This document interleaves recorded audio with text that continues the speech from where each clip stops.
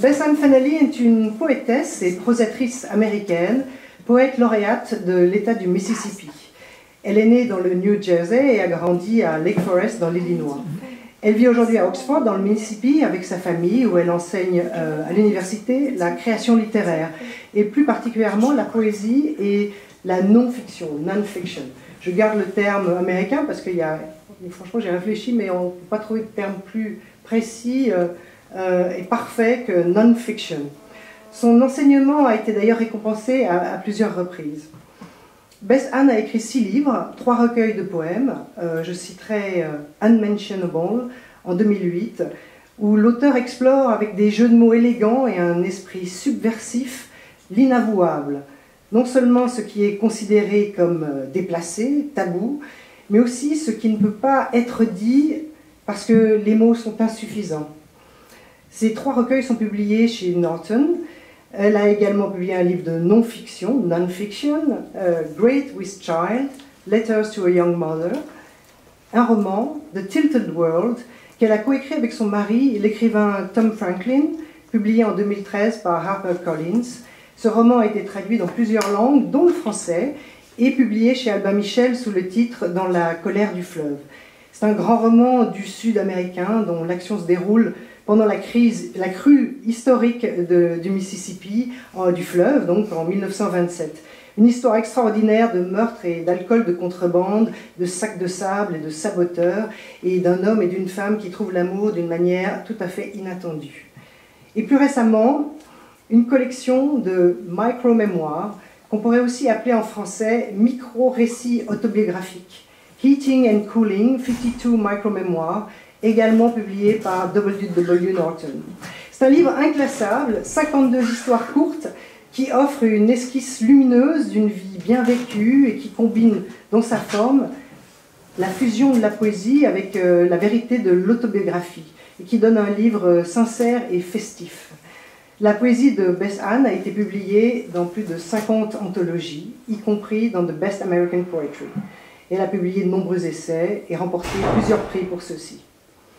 Voilà, Beth Ann. Thank you so much, Sophie, and thank you all for being here in this terrible weather. I think anyone who came out tonight deserves a prize, so many thanks. I'm just very happy to be here at this beautiful house in your beautiful town. I thought I'd read to you a little bit from the book. Sophie talked about micro-memoirs, so if you don't know that word, I think I made it up. But the reason why I wrote this is the book I published before, as Sophie mentioned in her introduction, is a novel that I wrote with my husband. We collaborated on it. And it was a historical novel set in the flood of the Mississippi River during Prohibition time in 1927. And we had to do a lot of research to write this novel. It actually took us 4 years working together, and we did it and stayed married. So, you know, it was great, but it was very high stakes. If that novel had failed, it would have been a tough time in our little house. So afterwards, I thought I'd write my own novel, but when I went to my notebook, I couldn't get anything started. I was just writing down weird little thoughts or funny memories. I was frustrated because I wasn't writing, except I was having fun. And I've learned as I've gotten older to trust fun. So I just kept doing it, and then I thought, what if these aren't going to add up to something bigger? What if they're their own size, the right size? So I thought of the term micro-memoirs. I'm going to read you a couple. I'll start with the first one. Married love. In every book my husband's written, a character named Colin suffers a horrible death. This is because my boyfriend, before I met my husband, was named Colin. In addition to being named Colin, he was Scottish and an architect. So you understand my husband's feelings of inadequacy. My husband cannot build a tall building of many stories. He can only build a story and then push Colin out of it. So one thing that I did in this book that was really fun for me was I wrote one-sentence pieces. You know, after the high-stakes project of the novel, it was so nice to just free yourself to fail with something one sentence long. So I thought I'd read a couple of those. I'll read 3. The first one was Married Love. This is also from the sequence in here, Married Love 2. There will come a day, let it be many years from now, when our children realize no married couple ever needed to retreat at high noon behind a locked bedroom door to discuss taxes.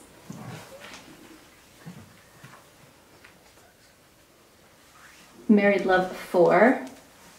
Morning. Bought a bag of frozen peas to numb my husband's sore testicles after his vasectomy. Evening. Added thawed peas to our pasta carbonara. He's at home right now with our 3 kids, and I'm here reading all this terrible stuff. We've been talking a lot about foxes, actually. I've never been in a place with so many foxes as you have here. It's wonderful to see them in the fields. And several of my fellow residents here have foxes as a spirit animal or a special connection with foxes. So I thought I would read a piece about foxes. It's called The Visitation. I remember being in the car on the way to my sister's surprise funeral. In the back seat, I think. I can't imagine who was driving. At a stop sign, my head swiveled to a flicker in the roadside greenery. A fox, poking its snout from between 2 bushes. I thought, or I chose to think, that is my sister. That is my sister come back in animal form to tell me she's okay. It'll be okay. I'll be okay. But I was not okay. She was not okay. It would not be okay. I would not be okay for so long that when okay arrived, it couldn't place me. It looked right past the veil of shivering leaves, my long red snout, my gloved paws, swiping tears into my little black mouth.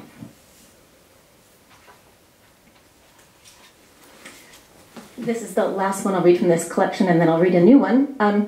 This one has a vulgar word in the title, but I thought I'd tell you why I wrote it. I was at a reading in Oxford, Mississippi, where I live, and one of my friends was introducing the next reader, and the person he was introducing was his mentor.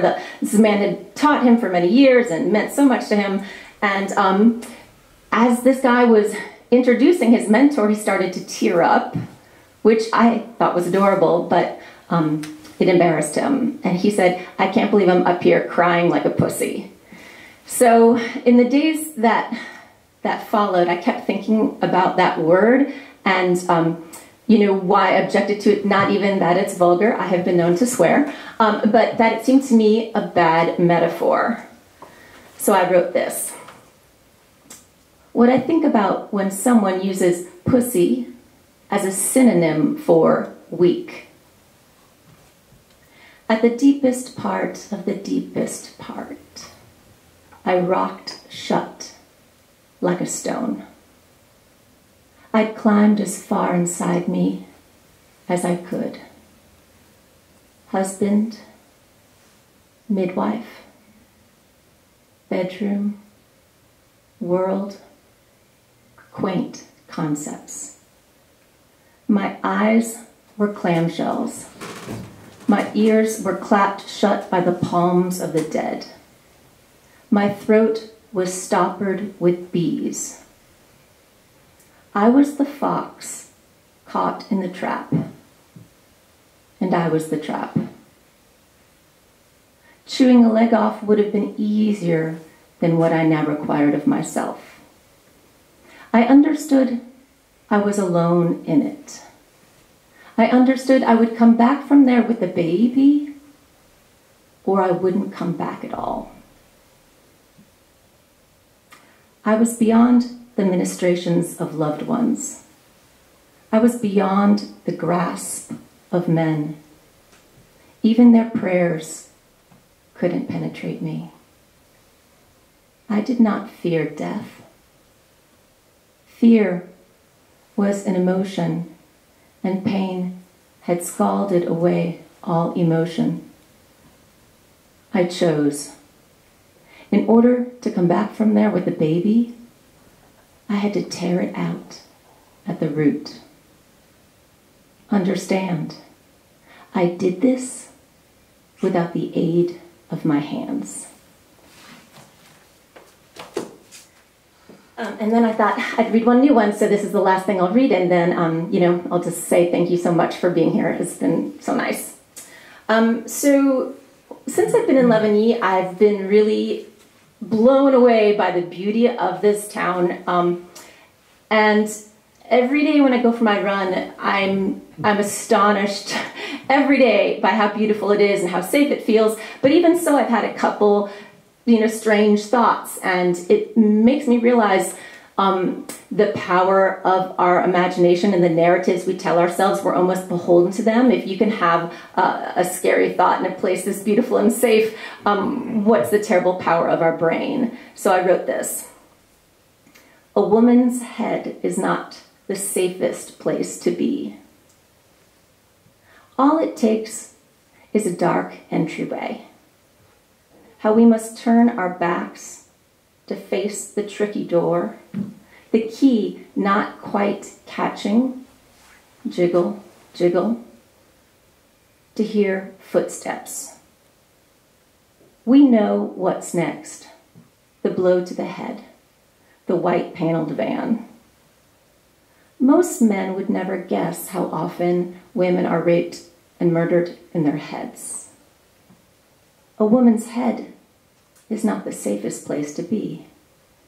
Even here, in this Swiss village, in this stupidly beautiful Swiss village, ringed by fields that stretch to the lake.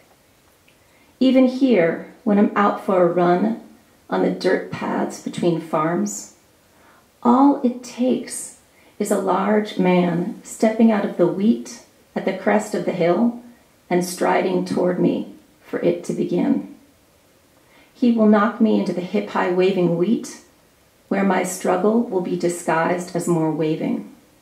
He will gag me with golden tassels. He will wrap my braid around his fist and bang my skull into baked earth. And as the distance between us shrinks, I wonder if he will cart away my corpse or leave it for the vultures. And I've got nothing to drop to alert the dogs besides my wedding ring, and if I'm to be raped and murdered, I'd rather wear my wedding ring. It gets inside your head. Our culture gets inside your head, where it makes you rape yourself, then murder yourself, then blame yourself after. When what the nice Swiss farmer says in passing is bonjour. Thank you so much.